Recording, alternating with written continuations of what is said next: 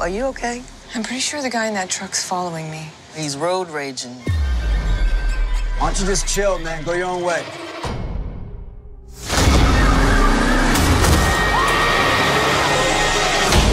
I don't think you really know what a bad day is. But you're gonna find out. Derrick, how are you? Great. How's it going? I'm doing good. Good. Thanks so much for being able to jump on. I'm so glad we're able to do this. Yeah. I'm sorry that I've got a kind of a tight schedule today and tomorrow, but happy to do it. This is the day before the release and a day of. It's always hectic, So yeah. I'm glad I reached out. I saw a colleague of mine interview on Facebook. I'm like, well, let me take a shot and see. Thanks. I appreciate it. Absolutely. I'm really excited about the film. It's been kind of a long time coming, the talk of, is it going to play in the movies? It seemed like it was always destined to be a theatrical release, and we would hear over the months, is it going to get released or pushed back? Tell me about that. Was this always a plan, and not to move it to VOD and have this theatrical release for a movie like this? Yeah, I think that the thing that, Solstice's mandate as a studio is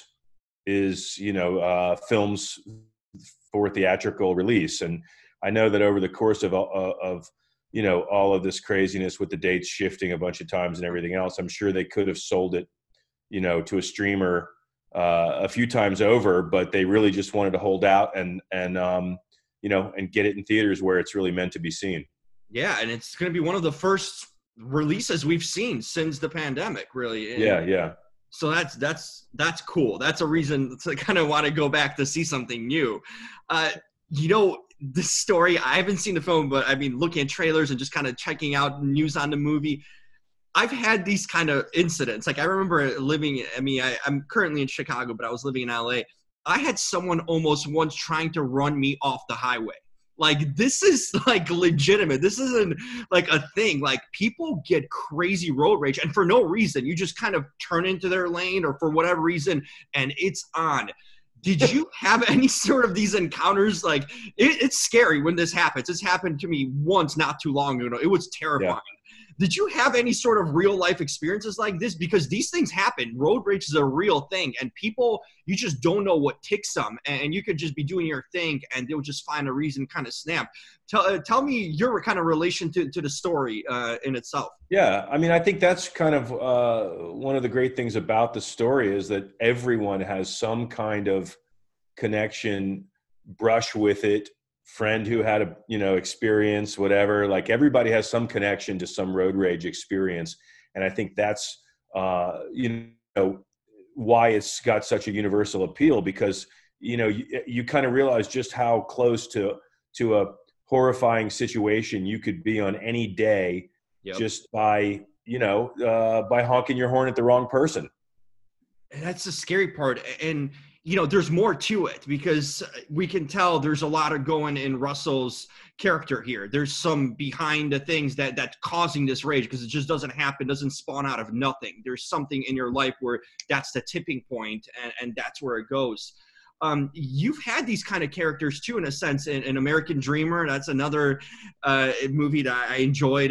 Jim Gaffigan. You turn these actors so inwardly with like their psychological, things that these characters have to deal with. Tell me your kind of interest in like the psychology of kind of the mystery of someone dealing, looking like a routine person on the street, but dealing with inner turmoil. You just don't know what's going to make them tick and what they're going through. I always find that fascinating, the layers that a character has, that it could really be anyone on the street we walk past by, but you do not know what's going on inside of them. Sure. Yeah. I think I tend to gravitate towards stories that involve people maybe dealing with, questions of morality or their actions or a direction they could take. And usually like a personal story that's set against the backdrop of kind of larger societal issues. I think all the way back to the Joneses was kind of, a similar, obviously different kind of film, but still, I think I just gravitate towards towards that. And you know, Unhinged is no different. I mean, I think that it's a you know, very the scope is very small with Unhinged, with this one day in the life of these few people. However, it does have, let's say, you know, it touches on larger societal issues that, you know, are of the moment. Yeah, and that's the scary and kind of realistic part of the world we live in, you know, with all that's going on. You just don't sometimes know what's going through people's minds, you know, and it's a scary thought, you know, because we're crossing paths constantly, you know, with people on a daily basis, and we never kind of think about, oh, you know, how is there maybe like a thank you or a hello can really change their day, you know, in so many ways, you know, and stop them from doing something tragic. And so it's just a fascinating look at it. Tell me, Russell's involvement, was this always kind of your number one plan, number one choice? Because, I mean, he's terrific with anything, but especially seeing him in this role really go to the max in so many ways with his emotions and range he's showing. Was this your kind of a top choice all along? Because to have an actor with that caliber, you can just let him fly with the character. Yeah, I mean, you know, he was kind of, you know, he was the wish list. You know, he was the perfect person to play this role. And you know, when you make that list and you've got that name at the very top, that is your perfect, you know, casting situation, you never know what's going to happen. I mean, most of the time it probably doesn't happen, but it just happened to click with him. And you know, he and I had good chemistry, and you know, he brought a lot to the table. He had a lot of insight into the character. We did a lot of work together to try to find the character. And you know, it does make my job a lot easier to sit back and watch someone like Russell work, though. That's for sure. Yeah. And, you know, you think about it, with someone else being cast, that could kind of be a little bit of a different movie too. You know, Russell brings this particular, I mean, energy. You can just tell just watching clips of it, and just, he brings all of himself, but with another actor, it might go a different way. So that's a fine line there too. Yeah. I think that, you know, I've heard it's kind of an interesting thing to think about, that you could apply to almost any film, you know. Yeah. Like, once you've seen a film with an actor in a role, it's hard to really picture anyone else in that role, you know. So, but you're right. I mean, he really, he goes there, and, you know, it's great to see him getting recognized and people saying it's his best role since The Insider and things like that. It's really great that everything he put into this, you know, people are recognizing it and you know, giving him a you know, shout out for it. Mm-hmm. You know, I'm always curious as a filmmaker, because I feel like creating a thriller with constant tension and intensity, it must be difficult, because you need to keep the audience always captivated, always on the edge of your seat. How do you kind of approach, as a filmmaker, delivering constant tension and mystery in a movie like this, where you just can't escape? You know, you can't go take a bathroom break, you can't go take a concession, because you need to be part of it. How do you build this sort of tension in a thrill like this, because you just don't know what's going to happen? You need to stay for every moment. Is it difficult for a filmmaker to kind of build that? I mean, I think that you know, it's interesting, because when you're first cutting the film, you know, any film, you're so in it, you're so in each scene, and then when you play it down for the first time as a whole, you know, you see, you know, the pacing, and you see kind of where you need to speed things up, where you need to slow things down, where, you know, where people might just need a breath. And, you know, I just think it's part of the finishing process. And thankfully, you know, we have a great team. We had great editors on this, and you know, it's a constant tweaking until the very end, because you know, there's always something that you would, you know, tweak a little bit, and you sort of have that finish line that you know, you have to have it finished by this certain point. And, you know, so it really is tweaking frames until that final day that you can't touch it anymore. And you hope that you have worked the pace out in some way that works. Mm-hmm. Do you ever have like kind of second thoughts, like, I wish I did this? I mean, seems like you're kind of involved with the editing process. Obviously, you know, aside from the editors, just obviously selecting the flow of the movie, because the movie doesn't happen without editing. It's such a key component. How oftentimes you just let it go once a deadline and kind of like, this is it, I'm not gonna go back to it, or you kind of always have maybe sometimes second thoughts, I wish I added this or maybe took this out? How do you kind of approach that? Because it could drive you crazy, I'd imagine. Yeah, I mean, look, I could go back to every single film, dating back to the Joneses 12 years ago or so, and I could probably tell you 3 or 4 edits I would like to make right now on them. So, I just think that's just goes with the territory. When the clock is ticking, you have a deadline, and at some point you turn the film over, and then you get some distance on it, and you watch it again, and there's a couple tweaks that you might like to make on it. Mm-hmm. Yeah, I mean, I think it's just part of the nature of the job in itself. Being a filmmaker, it's not just behind the lens. There's so much more to it, and the aspects of it. Is there anything on this film that you maybe took away that you faced for the first time, or maybe in a sense learned, or anything that kind of was maybe an aha moment for you while working on this film, either on set or off set?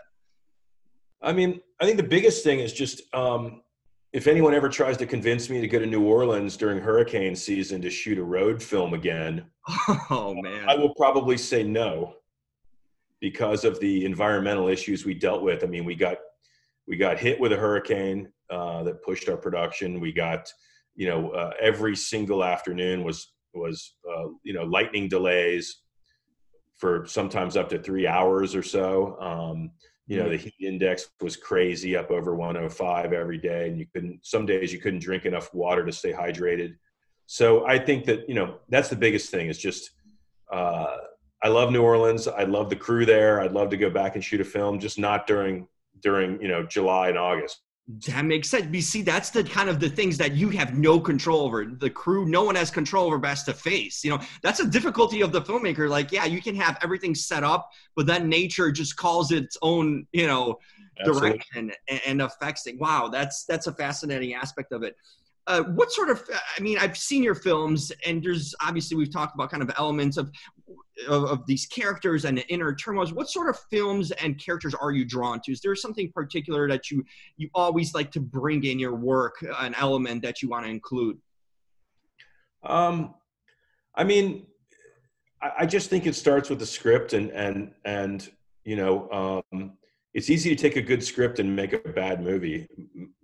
But at the same time, I don't think you can make a good movie out of a bad script. So you kind of have to start with the script and get it where it needs to be before you start shooting. And so I think for me, it's not about genre. It's not about certain stories. It's just about, like, how does the script read? Is it something that I say, I have to make this movie?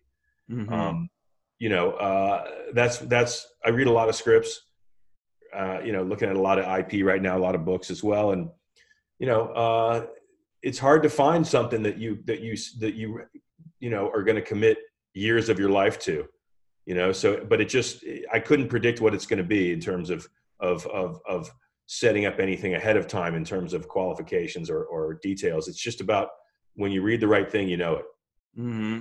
And you think the current state with the pandemic, how the industry's been kind of really slowed down and on hiatus, you think things are going to change? In a sense, going forward, once even we kind of have things back to production and flow, do you foresee kind of personally a new maybe method or ways you might have to adjust to or work on?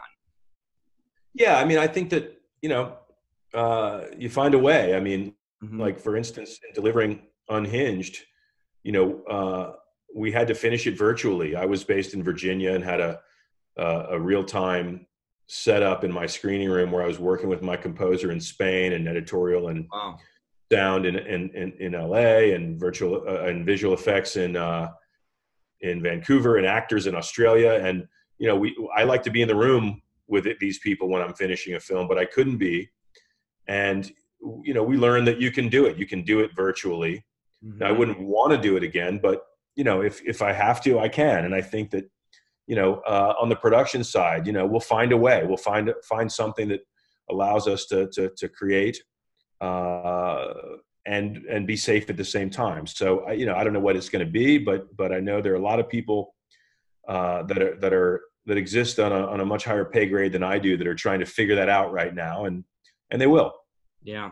It's all about adjustment. We made this happen. Instead of a regular red carpet, we're kind of doing this. You find ways to do it. Wanted to finally ask you, what are some things I always like to ask directors and actors, like, obviously besides the work, you have a personal life and things you like to do. What sort of hobbies or interests you have outside of obviously filmmaking, and things you like to do kind of to clear your head or just get away to? Wow, that in doing press for the film here, I've probably done 100 interviews, and that's the first time I've been asked that. So, what do I like to do? I mean, this lockdown has been a great.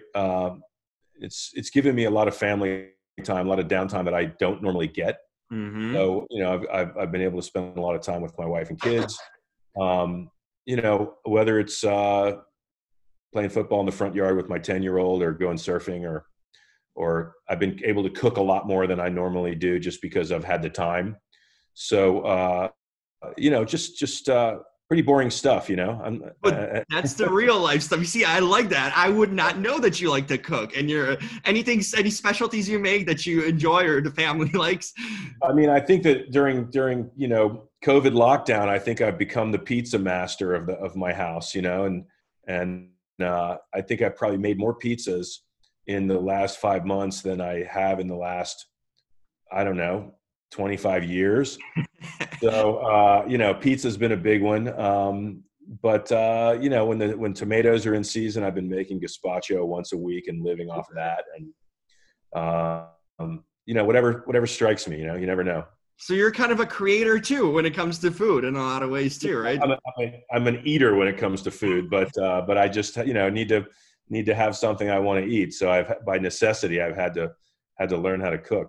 That's awesome. You see, that's the one, I guess, positive we can take away from this. It gave us time with family and friends just to connect. You kind of, especially in this industry, you just always flying by the moment. Something's next and next, and like this, it gives you time to pause and kind of appreciate the things that that you might not have the luxury of doing when everything's kind of normal. No doubt. Awesome. I really appreciate you taking this time to talk to me. So looking forward to the film. I've been hearing about it for so long, and it's finally here. So it's going to be a cool kind of introduction to a little normalcy. So nothing beats a theater experience, no matter what, just going out, seeing things on a big screen and having that 2 hours of distraction. That's what we kind of need these days, in so many ways. So, thank you, Derrick. Looking forward to, you have a lot of projects coming up. Looking forward to what's next. I've been a fan of your work, so it's really cool to catch up with you.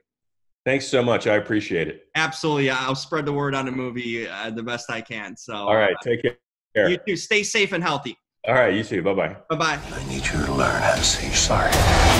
And you're going to learn through violence and retribution.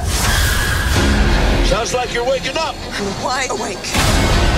You better bring your A game.